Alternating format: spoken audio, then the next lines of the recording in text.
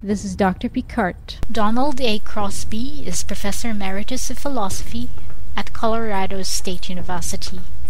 He has published 6 books, the latest of which is titled Living with Ambiguity, Religious Naturalism, and the Menace of Evil. Does it make sense to speak of religion without God? Can you have religion without special revelations from God?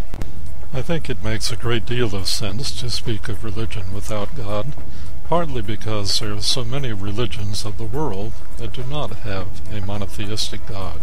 For example, Taoism, Advaita Vedanta, Hinduism, Confucianism, early Buddhism, and so on.